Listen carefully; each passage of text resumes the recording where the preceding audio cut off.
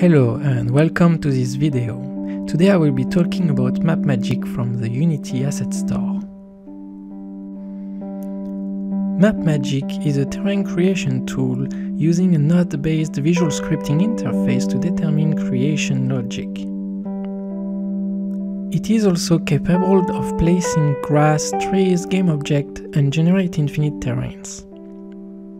A graph is made of nodes, and each node takes input similar to a program like World Machine.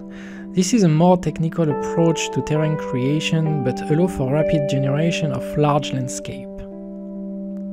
MapMagic generates Unity standard terrains, so most other assets that you usually used with it should still work.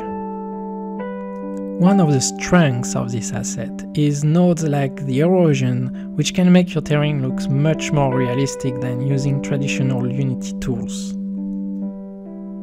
MapMagic comes with a very good documentation that explains each node in detail.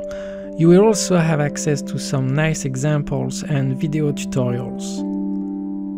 There is a free version of the plugin on the official website with some limitations, but it is enough to give you an idea of the quality of this asset and see if it works for your projects.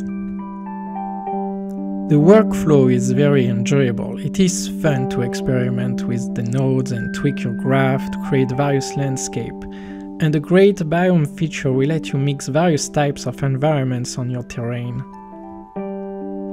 I strongly suggest that you have a look at the creator YouTube channel and follow some of the tutorials there.